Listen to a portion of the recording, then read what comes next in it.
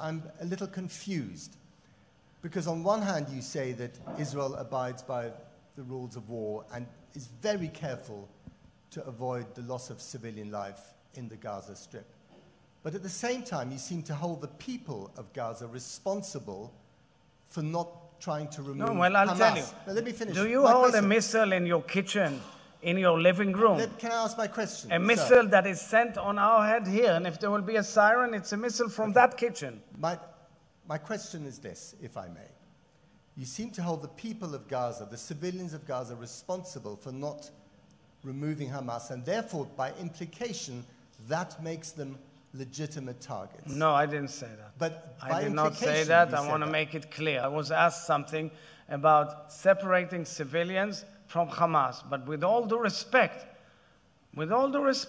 if you have a missile in your goddamn kitchen and you want to shoot it at me, am I allowed to defend myself? But the question is this. Ultimately, you can't remove the people of Gaza. They're going to be stuck in this neighborhood. So we have to fight.